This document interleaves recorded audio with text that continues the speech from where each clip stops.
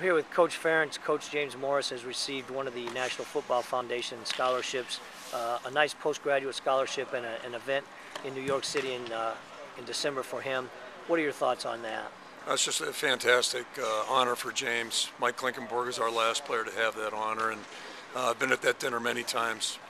The group of people that are recognized at that dinner, it's an unbelievable group of young people that are obviously guys that were committed to being excellent football players, but also excellent students. And certainly that fits James Morris. He's just been a pleasure to have in our program. Model football player, model leader, and just a model student on top of it. So it's just very, very happy for James and his family.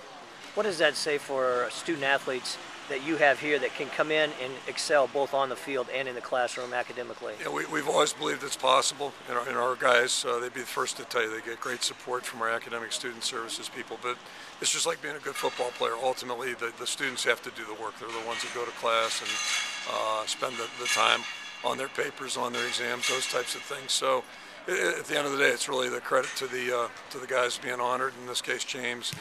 He's been very committed to his studies, and nobody's more committed to football too. So it's just another example that it's possible to do both things well, and just really pleased for James.